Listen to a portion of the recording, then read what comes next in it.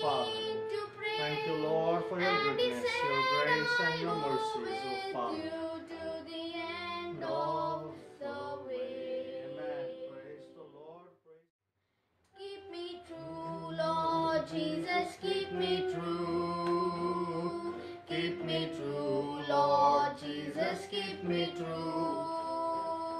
There's a race that I must run, there are victories to be won. Give me power every hour to be true. Keep me true, Lord Jesus, keep me true. Keep me true, Lord Jesus, keep me true. There's a race that I must run, there are victories to be won. Give me power every hour to be true. Keep me true, Lord Jesus, keep me true. Keep me true, Lord Jesus, keep me true. There's a race that I must run, there are victories to be won. Give me power every hour to be true. Keep me true, Lord Jesus, keep me true. Keep me true, Lord Jesus, keep me true. There's a race that I must run, there are victories to be won. Give me power every hour to be true. Keep me true, Lord Jesus, keep me true. Keep me true, Lord Jesus, keep me true. There's a race that I must run, there are victories to be won. Give me power every hour to be true. He's a wonderful Savior to me. He's a wonderful Savior to me. I was lost in sin, but Jesus took me in. He's a wonderful Savior to me.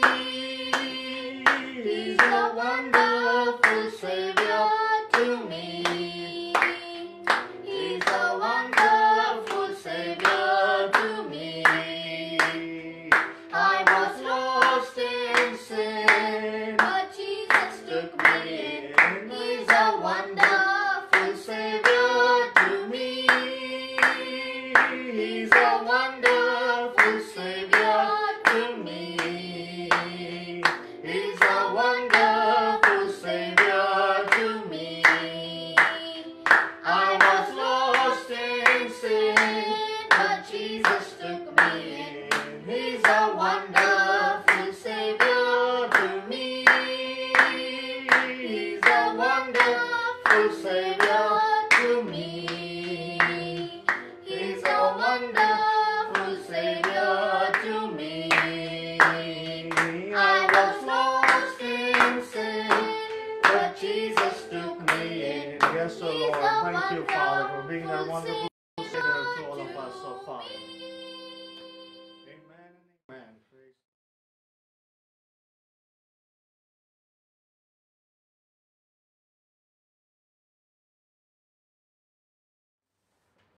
Well, good evening, everybody. Welcome to the Friday evening service of the Gospel Assembly Church, Pune. It's really true that we were chosen in God for redemption's plan.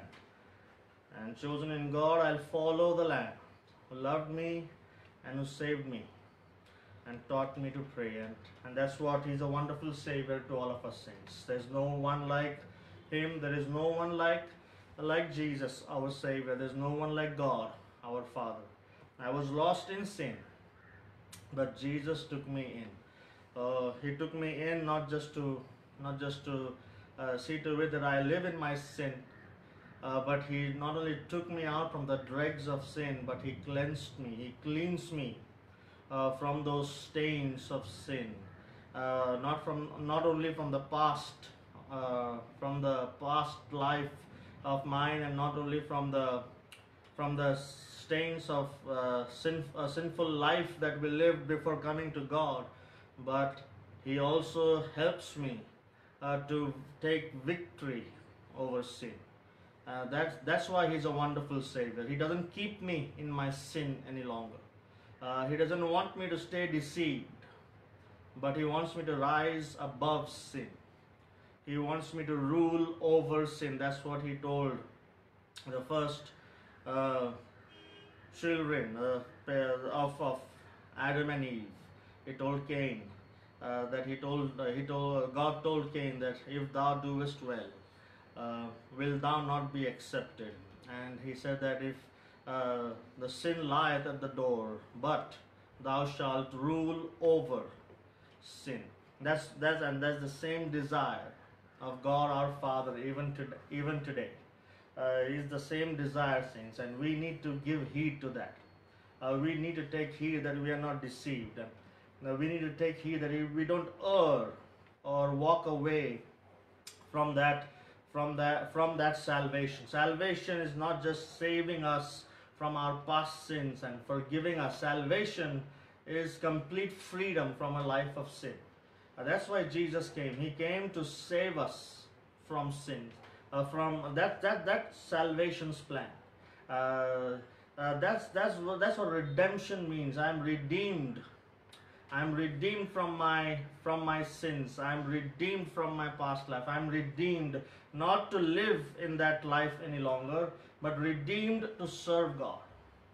Redeemed to walk in the footsteps of our Savior Jesus. And there is so much that people are talking even today about faith. Faith is a topic that's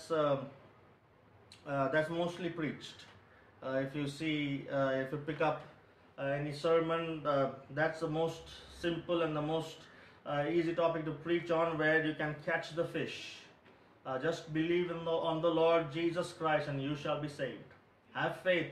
Abraham believed and it was counted unto him for righteousness. And so many scriptures that are quoted, but that's only half the truth. The scripture I was just meditating on here in the book of Hebrews. Hebrews and chapter 3. Paul is writing here to the Hebrews, and he says here in Hebrews chapter 3 and verse 12, he says, "Take heed, brethren." If the scripture, as we looked upon a phrase last time, that do we not know, this is one more phrase, saints, that we need to see. Whenever the scripture starts with these words, take heed, it must be important. That's why it's written there. That's why it's put in there. And it says, "Take heed, brethren, lest there be in any of you an evil heart of unbelief in departing from the living God." And people talk a lot about faith, and they quote this scripture that we don't need to have a heart of unbelief. We just need to have faith and believe in the Lord. And they speak about John the 10th chapter, where Jesus said that all that my Father giveth me, come unto me, and my sheep knoweth my voice, and all that my Father give me, come unto me, and I will not lose any one of them. And my Father which gave them me is greater than I, and He won't lose any one of them. So that's what they talk about, the double security of Jesus and our Father.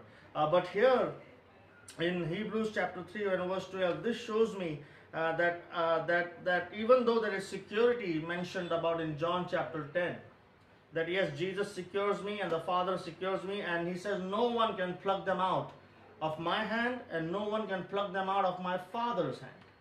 That's right. No one can pluck us out, saints, not even the devil.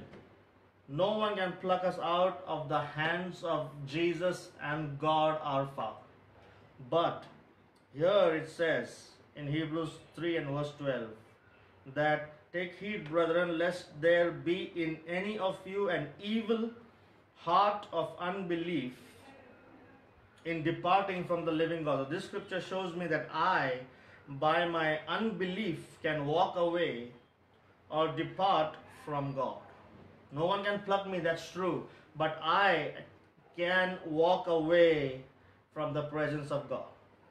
No one can pluck me out of God's hands, not even the devil. That's true, but unbelief is so deadly that if I keep walking that way, I can depart from God.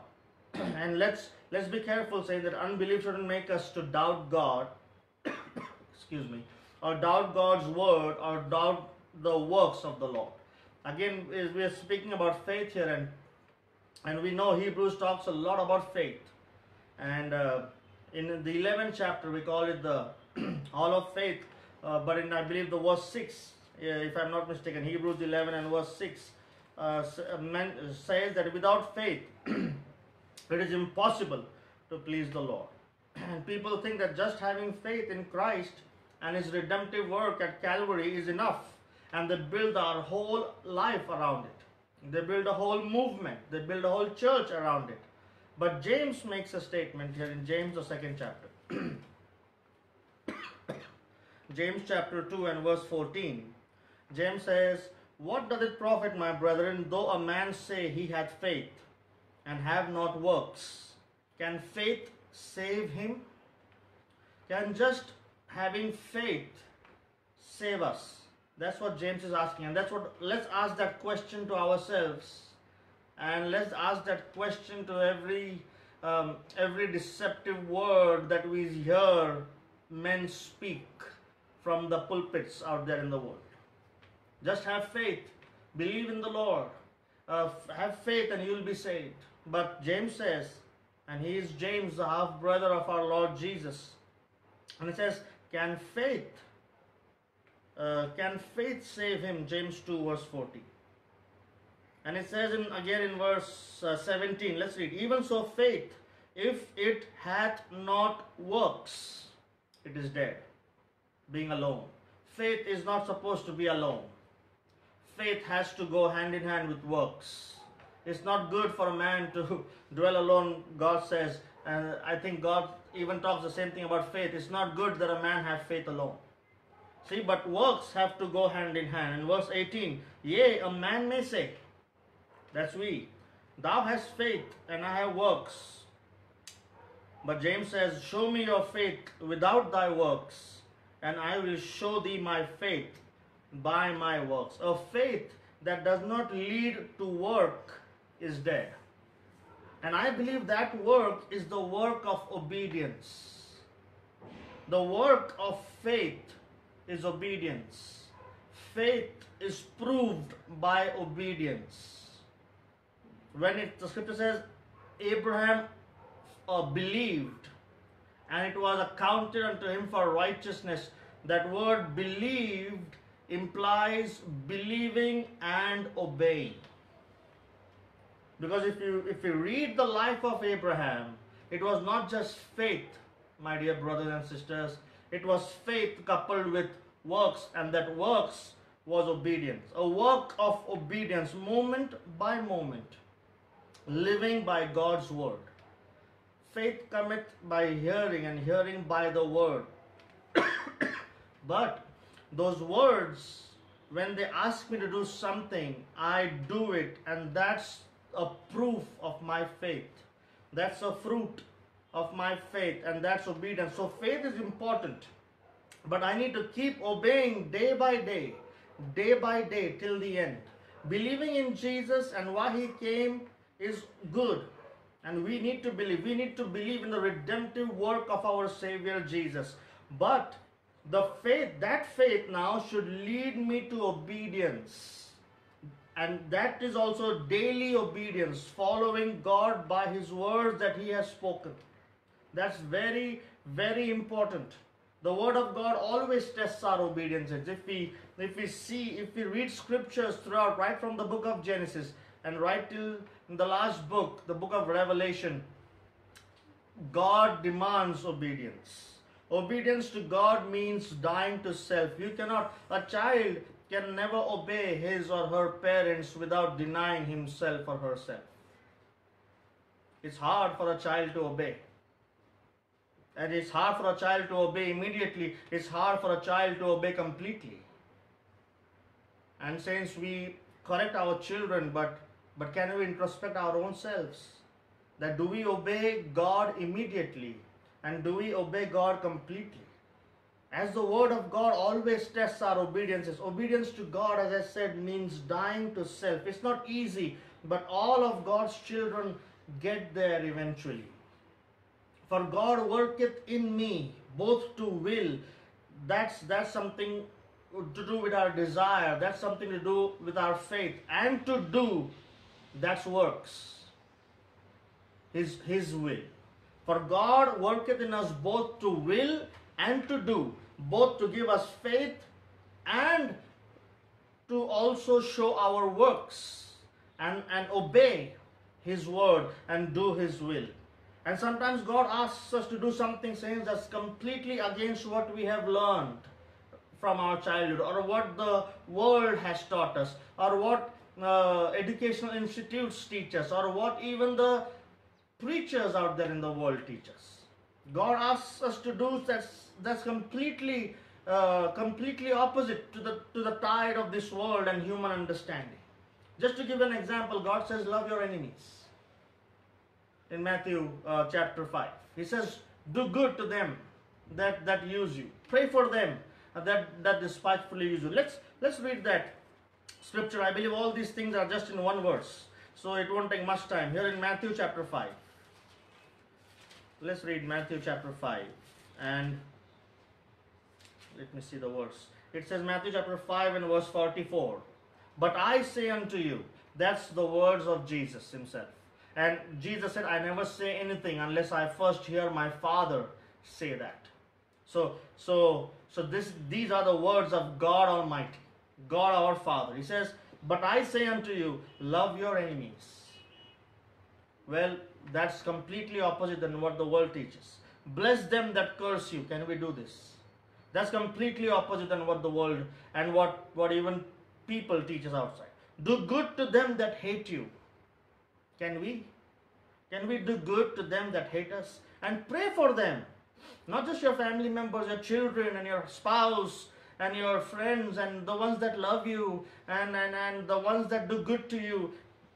Jesus said, pray for them which despitefully use you. And it doesn't stop there. He goes ahead and says, and pray for them which persecute you. Well, tell me, which institution teaches this? Which institution? Love. God always demands, or God always asks us to love the unlovable and to do good and to be good to the not so goods and to the no goods. Be good to the no goods. Do good to the no goods. And love the unlovable. Can we obey these words? Can we immediately and can we completely, since it takes a lifetime to come to this level of Matthew 5 and verse 44. I'm telling you by experience, I'm telling you that I fall short of this verse every day. But I don't intend to stay where I am, saints. And I hope we all won't stay where we are. He is saving us day by day, and every day, saints, should be better than the day before. Every day I obey God a little more, where there'll be complete obedience worked out in me. Not when I'm dying, not when I'm about to die, but I want to live a life of complete obedience. I want to live a life of total, complete and immediate obedience to God and His word. See, when we don't obey the scriptures, when we don't obey this, we depart from God. And that's what Paul was saying. Take heed, lest in any one of us an evil heart of unbelief, oh, this scripture is not for me. Oh, the scripture is for him, the scripture is for her, the scripture is for them, it's not for me. That's an evil heart of unbelief. And when we don't obey these words, and when we think just faith is enough and obedience is okay, now I'll do it when I feel like. I'll do it when things are okay, when my circumstances are pleasant. I'll do it when I feel like doing it. Well, that's not obedience. That's still disobedience. And that's how we depart from God. We depart from that newness of life. We depart from that walking in the newness. See, people in the world talk so much about a new life. Born again, born again, born again. That's a phrase that is so loosely used in Christianity today. believers, and born again, so loosely used. Oh, I have been born again. God's given me a new life, and new life is being preached. But Bible doesn't talk just about new life, saints. Bible talks about walking in the newness of life. Am I walking in that life?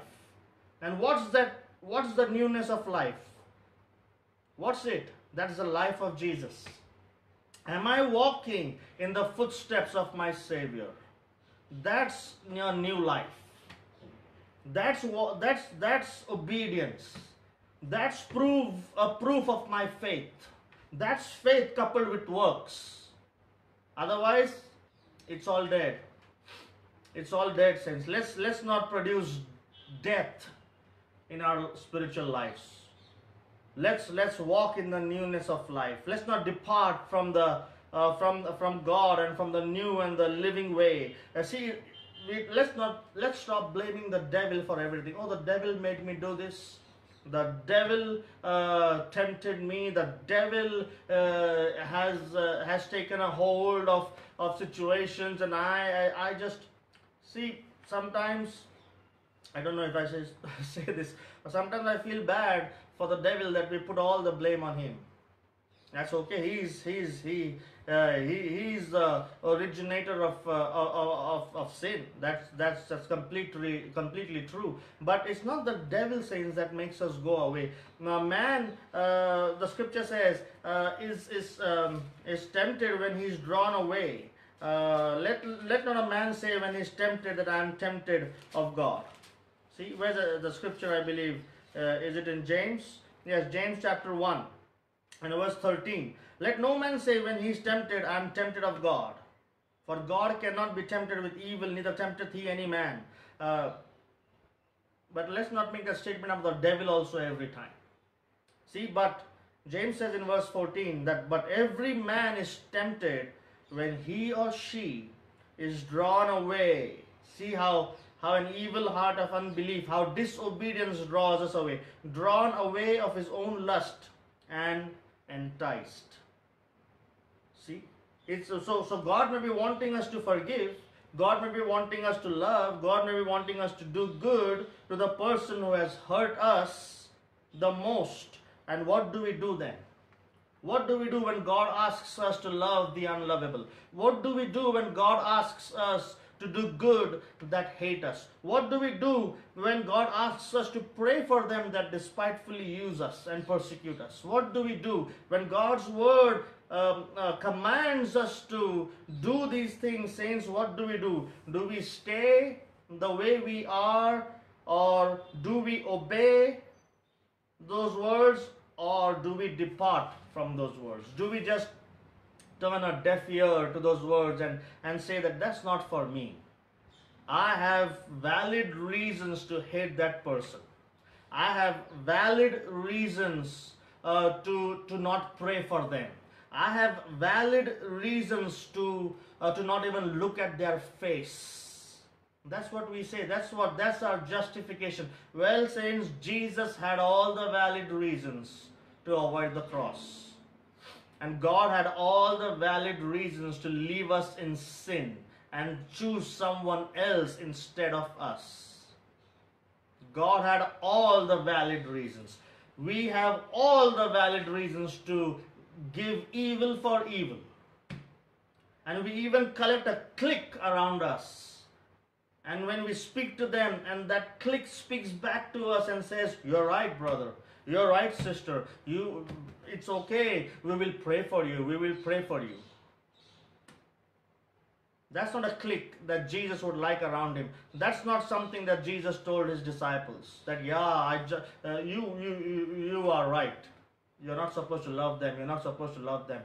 Just leave them alone. Don't even look at their face. Pray that something bad and wish something bad happens to them. Well, that's not a life of faith. No, saints. Let's understand what God wants from his church. When we call ourselves the body of Christ, do we really live like the physical body of Christ lived 2,000 years ago? like the way he forgave the unforgivable, like the way he loved the unlovable, the way he did good to the no goods. There's a example in the Word of God. I hope I'm not taking much time about Jonah. I would like to spend a few minutes here looking at the book of Jonah. And Jonah, of all the prophets, was asked to go and warn the enemy of Israel. Nineveh was the capital of the Assyrian Empire. It was a great city. Nineveh in the book of Jonah is called the great city. It was a big city. It was a metro of those times. It was the cosmopolitan city of that time. It was a big city. And the Syrians were the enemies of Israel. And Jonah was in the northern tribe of Israel, in the 10 northern tribes, and he was asked of God to go and warn the Assyrians, the enemies. But Jonah was a man who believed God. Jonah was a man who had faith in God and faith in the creation of God and faith in the omnipotence of God. He knew, because he testifies about this in Jonah chapter 1 and 9. And he said unto them, I am an Hebrew. I fear the Lord. See his testimony, the God of heaven which made the sea and the dry land. So Jonah was a man of faith. But if you read the book of Jonah, you will see that he didn't have works to prove his faith. He disobeyed God's word. Here in Jonah chapter 1 and verse 2, God tells Jonah, arise, go to Nineveh, that great city, and cry against it, for their wickedness is come up before me. That was the word of God. That was not the word of any man. Jonah knew the difference between the word of God and the words of men. He knew it. He knew it. And but verse 3, Jonah rose up to flee unto Tarshish from the presence of the Lord, and went down to Joppa, and he found a ship going to Tarshish. So he paid the fare thereof. It was a ship, it was not just a small boat, because I believe Tarshish was way far from where Jonah was. I don't know the exact distance, studied it long back, but I believe it was far away from Nineveh. Nineveh was close by, but Tarshish was far. So he wanted to go as far as he could go away from the presence of God. And he even, I think he must have taken all his savings, because the true prophets of God during those days were not rich. The false prophets were rich, but the true prophets were always not very rich. They were poor men. So I believe if he paid the fare, he must have paid a hefty amount to get to Tarshish. And he went in and boarded that ship. Okay, so we all know the story. Everyone knows this story about the Jonah and the fish. Even the small children may be knowing. So we know what happens in verse 4. But the Lord sent out a great wind into the sea, and there was a mighty tempest. There was a storm now that the Lord sent. In verse 5, the mariners were afraid and cried every man unto his God. Every man. There were heathens around Jonah. He was not with his own people, the Israelites. There were heathen men, sailors and people out there, businessmen. And every man began to cry unto his own God and cast forth the waves. They began to unload a few things from the ship. But Jonah was gone down into the sides of the ship, and he lay and was fast asleep. Jonah is sleeping even when he knew he did something wrong. How many times, saints, we can just overlook things that we have done and disobedience in our lives and still be at rest, per se. He was sleeping, and God sends a storm to get his attention. How many times God has to send a storm to get our attention, but we still neglect it and we still are spiritually asleep? No sensitivity. Let's be sensitive to how God works in our life, saints. Are we asleep when God is trying to show us something? God was trying to show Jonah something, but he was asleep. Let's read. Let's keep on reading in verse 7. And they said, and everyone to his fellow, come, and let us cast lots, that we may know for whose cause this evil is upon us. So they cast lots, and the lot fell on Jonah.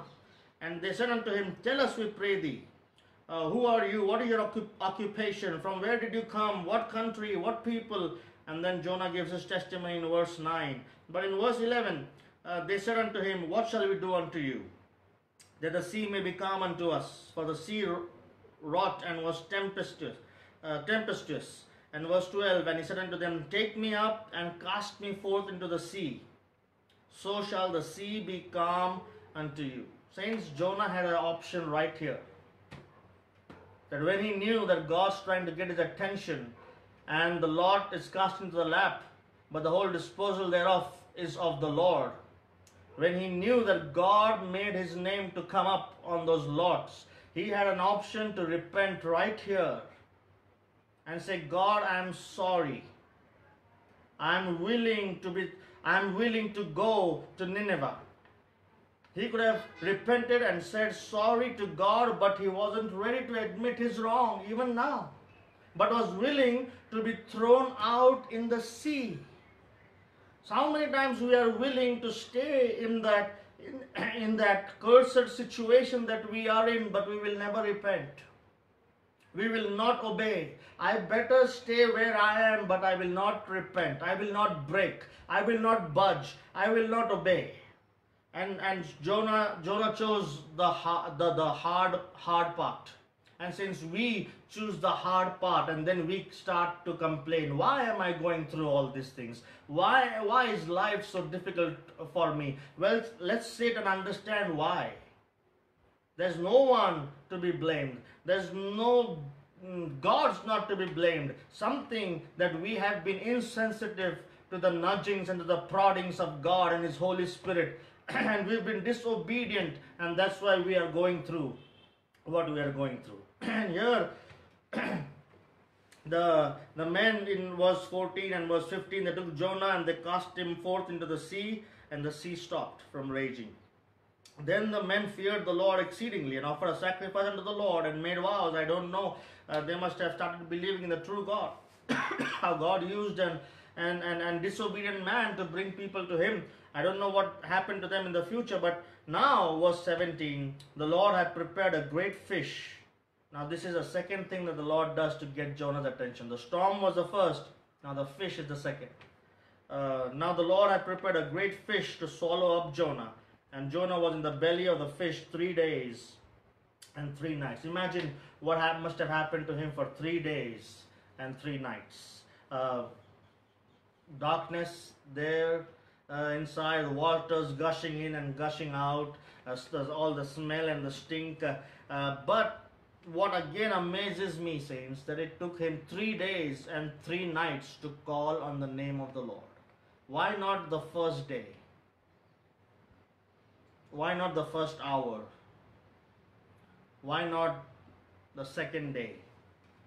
It took him 3 days and 3 nights to call on the Lord. Then in chapter 2, then Jonah prayed after 3 days and 3 nights, prayed unto the Lord his God out of the fish's belly.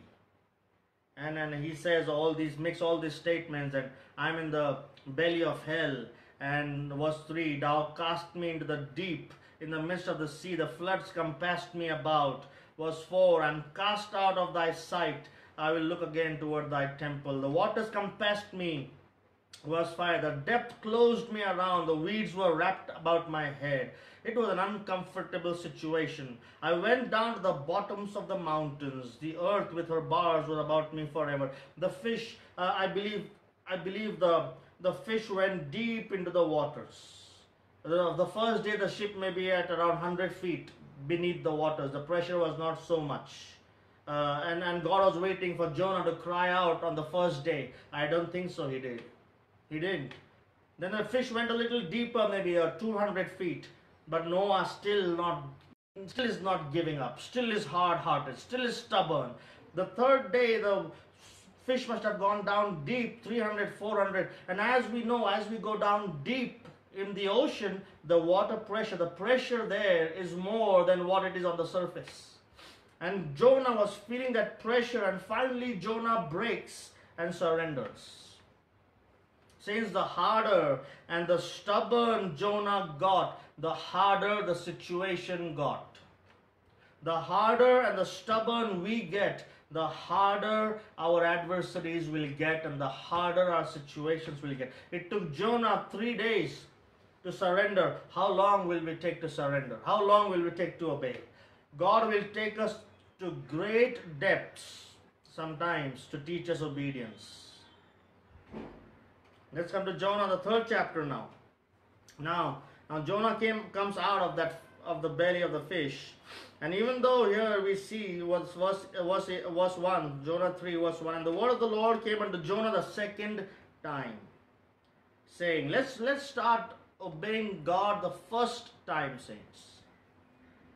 Let us start doing that. The word of the Lord came unto Jonah the 2nd time, arise, go to Nineveh, that great city, and preach unto it the preaching that I bid thee.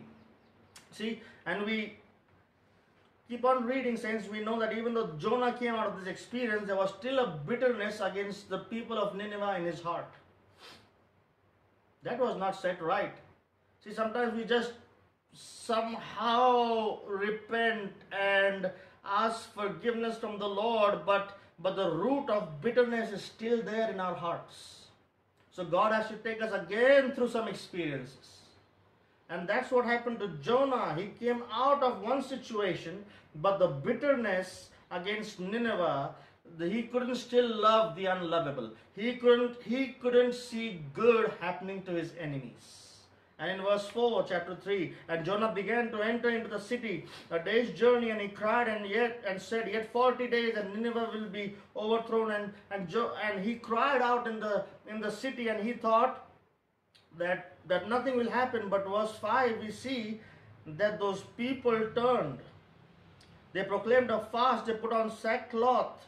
Even the king in verse 6, he took off his kingly robe and he covered him with sackcloth. Even the animals, they did the same thing to the animals even in verse 7. See, so everyone repented and God forgave them. God forgave them, and we see that in chapter 3. And now in chapter 4, in chapter 4 of Jonah and verse 1, but it displeased Jonah exceedingly, and he was very angry. And he prayed to the Lord. He was angry and upset because God forgave his enemies. How many times we are angry and upset because God doesn't deal with the one who troubles us? How many times, saints, we complain that how come they are living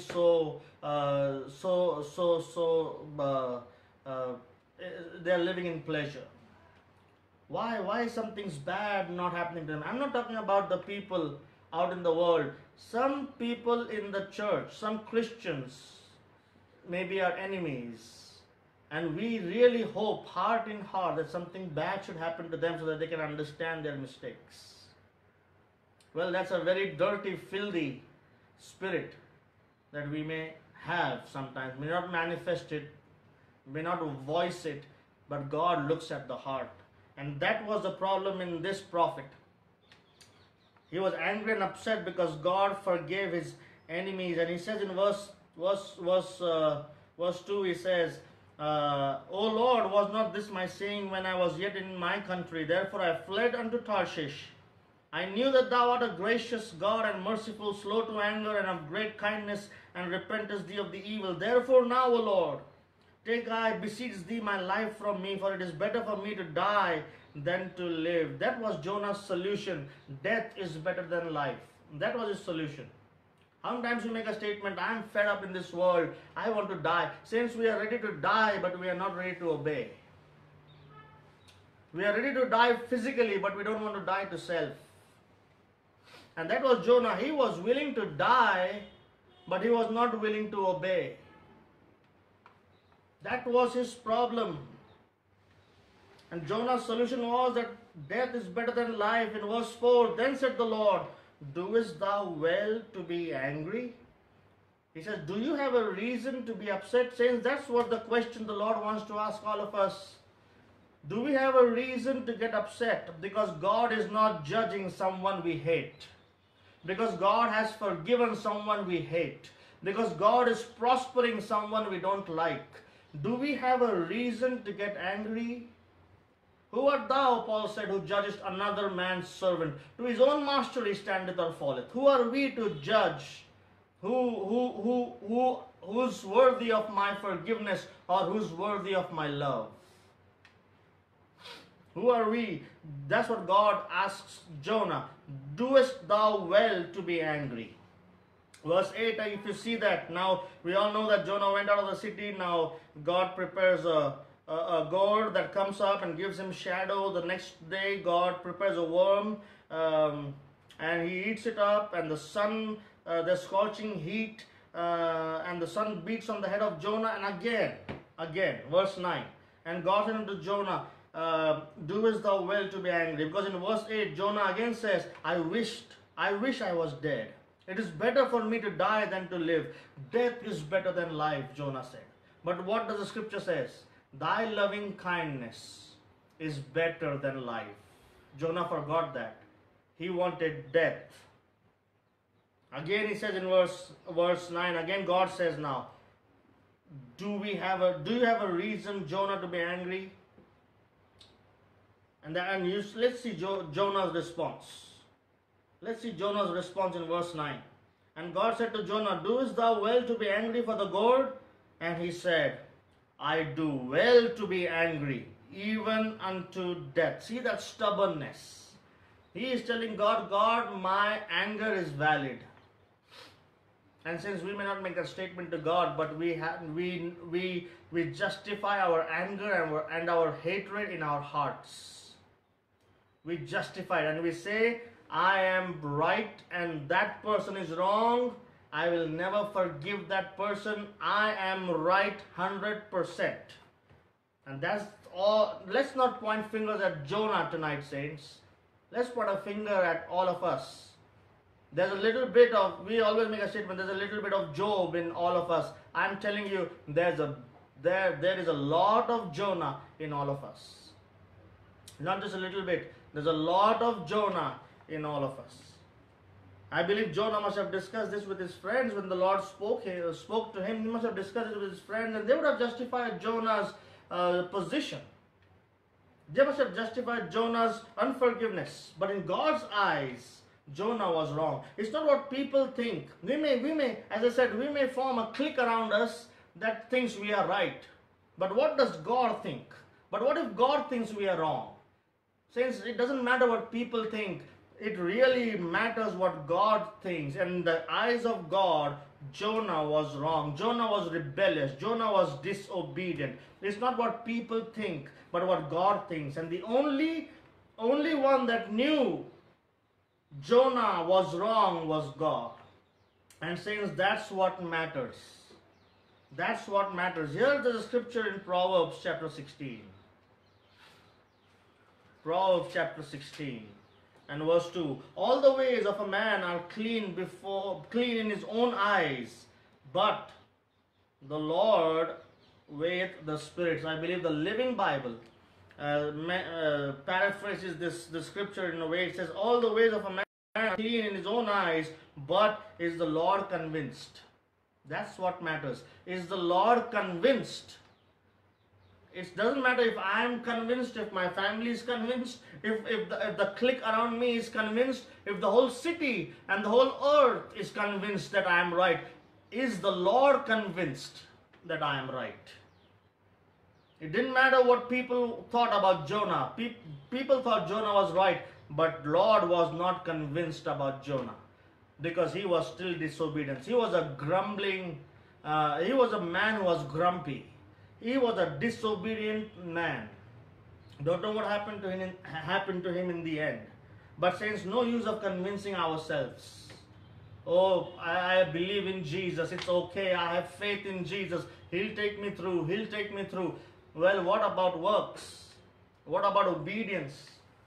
I may convince myself that I'm right, but when God looks at me, He looks at a disobedient soul. He looks at a disobedient will, a disobedient desire, a disobedient self-life. He looks at a disobedient lump of flesh. That's what God looks at when He looks at me. A disobedient lump of flesh. It's still flesh. It has not been dead. It's not dead to self. We would rather die but submit to the word of God. Saints, let's not be so stubborn. Let's not be so hard-hearted. Let's obey the word of God.